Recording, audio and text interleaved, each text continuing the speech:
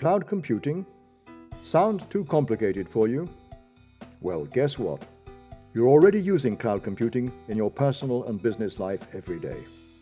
If you have an email account with a web-based email service like Hotmail, Yahoo, or Gmail, then you're using cloud computing. The software and emails are not stored on your computer.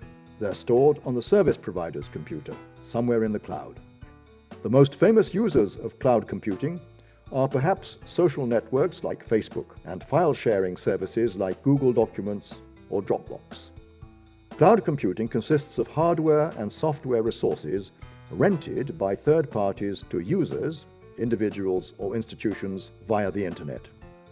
Instead of buying and setting up its own data center, installing and maintaining complex software, and hiring a team of IT professionals to run it, an institution can save costs by using applications, data storage, and computing power on pay-per-use basis.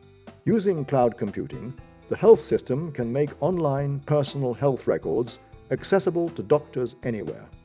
E-government cloud computing services can share citizens' data among government services. Individuals can store personal financial information like tax records on their own cloud. Diplomats can work collaboratively on online documents. Scientific institutions can do complex calculations on remote supercomputers and share and analyze the results together. Yet, for all the advantages, there are two main concerns about cloud computing: privacy and security. Most users have privacy concerns. They literally hand over control of their personal data to the service providers. Since all the data are in digital format, and numerous copies are made and distributed around various clouds for backup and disaster recovery, the chances of misuse increase. Ensuring that this data is not accessed by unauthorized users is an important challenge for any cloud service. Data ownership needs to be clearly explained in the term of references of each cloud service.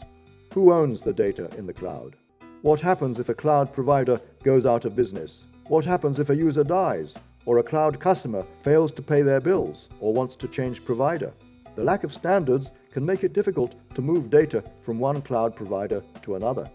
Although security measures in the cloud are usually advanced, in an environment of shared hardware and software, additional risks of attack or compromise exist.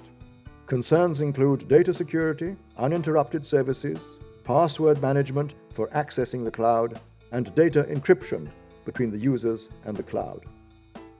Think about smart cars, smart refrigerators, smartphones, smart cities, and all those devices that are connected to some cloud service or other. There's no doubt the future is in the clouds.